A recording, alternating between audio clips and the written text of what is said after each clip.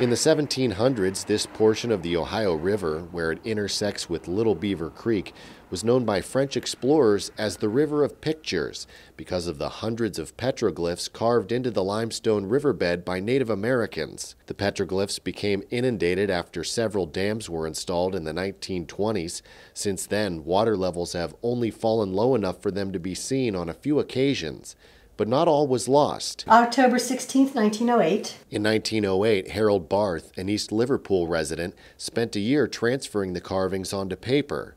Today, many of them are housed in large rolls at the Museum of Ceramics in East Liverpool. Susan Weaver is the director. Harold Barth was a wonderful collector of items. If it wasn't for him, we wouldn't have this wonderful collection. Swagger number 13, Browns Island. The imprints were made at sites in Midland, Browns Island, Babbs Island, Smith's Ferry, and Wellsville. When I found out we had this collection of these petroglyphs, I was just amazed because I don't remember learning a lot about Native Americans in school and to think we had that collection here, I just thought it was pretty awesome. And pretty much have been packed away, though, all these years, so it's nice to see them, get them out and take a look at them. The carvings depict animals, human figures, and symbols, but their true meaning will likely never be known. Scholars say they were carved sometime between 1200 and 1750 CE. Probably more mystery than there is history, says Timothy Brooks, president of the East Liverpool Historical Society. People have been speculating about the petroglyphs for a couple hundred years now. But that's not to say some history doesn't exist.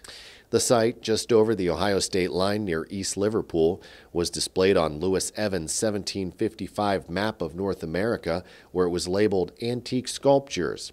It was also noted by French explorer Chassegrass de Lery in 1739. They were noticed when George Washington passed through the area in 1770. Since the exact date of the petroglyphs remains unknown, it's also difficult to say who created them. Candidates include the Mingo, Delaware, Shawnee, and Wyandot peoples. While answers remain elusive, the 1908 imprints still provide an intriguing look at Native American culture in the area. I think people appreciated even then that, you know, this is fleeting stuff and we better document it while we can. Hickey Metal Fabrication, family owned and proudly based in Salem for 75 years. We have state-of-the-art equipment and are ready to handle your start-to-finish fabrication needs.